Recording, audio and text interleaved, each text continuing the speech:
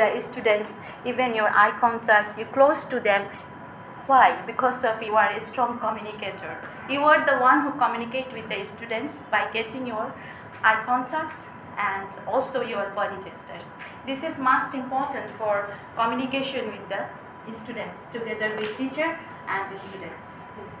Okay, mình tiếp theo mình thì xa cả cá nên là các chị về để dân dạy như sủng lắm người công sở xa cái cá với sủng khăn lại vì buồn hai bảo cá này như chuyên diêm và cá tuần đẹp tuần đông chỉ với công sở ông cả cá người dữ công sở cái chạp chạp cho mình kia cả chuyên viên và cá này như cái tập show của những công sở anh ấyรู้thì nó hay thì là vị trí rồi còn này còn trăm lực làm một đoàn tiếp và cá này như học sơn như là ông cả cam cho mình công sở đấy công sở qua tụi mẹ làm sao đi họ sau chỉ trôi thì mình hiện tại còn hay rất là thùng. You know, actually I explained about the active listener. So a strong communicator, active listener, you know, when students comes to you, you know, you being a teacher, you need to listen from students. What are they saying? What are they talking about? You know, sometimes what you do when they're starting to speak to you, it's okay, sit down, okay, well, let me finish my point. So please inspire them to speak to you, whatever they say. Inspire them to talk to you.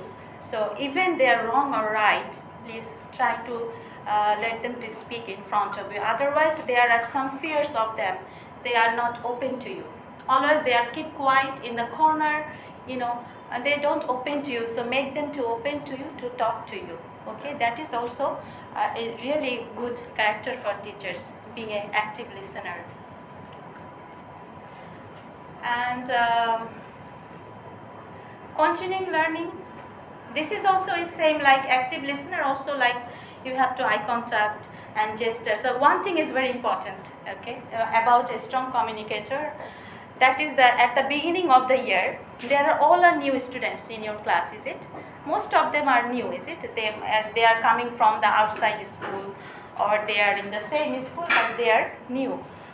So they have some fear of them, like the new teacher. We are new teacher, and new book, new class, new classmates, is it? They have some fear. So how are you overcoming this fear from the students? How? Because of communication. You need to communicate to the students to break their ice and to break their fear. So that is also most important tool for the students to communicate at the beginning of the year.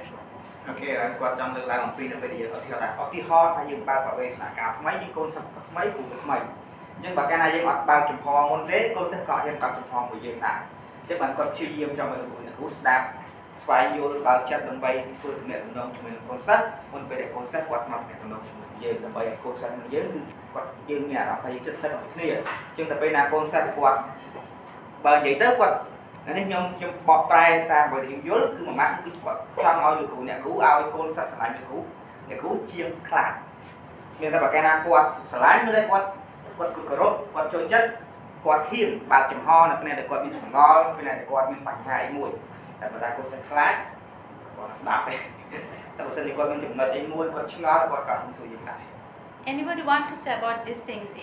It's your class sometimes this happened, is it? The new students comes to your class and they are just quiet, sit at the back and don't like to talk because everything for his or her is a bit new environment, new teacher, new book, new classmates, isn't it? Have you seen this type of students in your class too, isn't it? At the beginning of the year.